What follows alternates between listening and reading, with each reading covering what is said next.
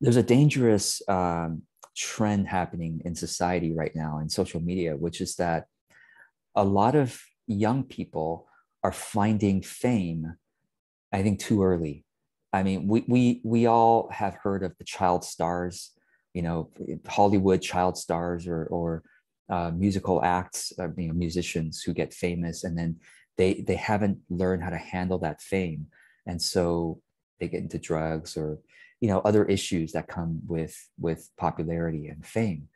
And now, of course, lots of influencers, Instagram, TikTok influencers, and just like not just young people, adults too, who find kind of overnight fame, like haven't really developed the personal growth and the attention to their own narcissistic tendencies, which we all have. We all have this spectrum that we all have tendencies of narcissism and we all have tendencies of egoism. And I want to thank Tia Ma, Tiama. She's teaching a course on narcissist versus egoist. The egoism is the opposite side of narcissism, where it's like you apologize too much and you just repeat back what others say. You've lost your own voice and you just kind of parrot back what others say. But we all have that. We all have tendencies for both sides. It's really the dynamic of the relationship with whom we're talking to, right? But the thing about online content creation is that it has the danger of turning all of us into narcissists or stoking the narcissism within us. I mean, there's what's well-known stories of spiritual leaders who seem all spiritual and enlightened when they're speaking and giving sermons and lectures, but when you get to know them privately, they're narcissists. They are, not very enlightened.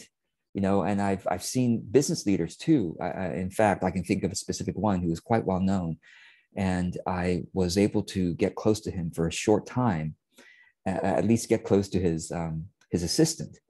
And he's written books about enlightened business and very enlightened, apparently, on TED Talks and on lectures. But his assistant says, man, he's really difficult to work with. Like he's not nice, not a nice person. And it's like, that's the kind of, and I'm well aware of that within myself, which is why I'm glad that I haven't gotten overnight success. Well, I kind of, early on in my business, I kind of had this bump where I had relatively quickly, I had 10,000 email subscribers.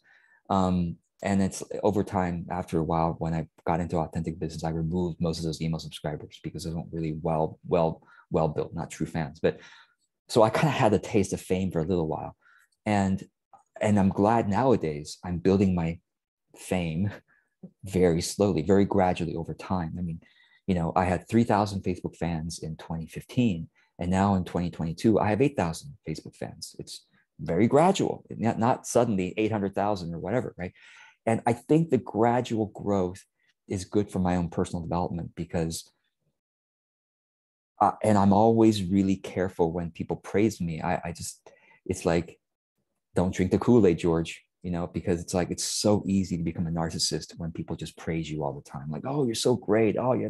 Like, no, I'm still a judgmental person. I'm still I still have that side of me and I have to be aware of that. I have to notice those parts and continually try to integrate and transform those things. And I'm worried that so many people in online now are getting popular without having, and their personal development has not caught up with that. Their awareness of their narcissistic tendencies have not caught up with that.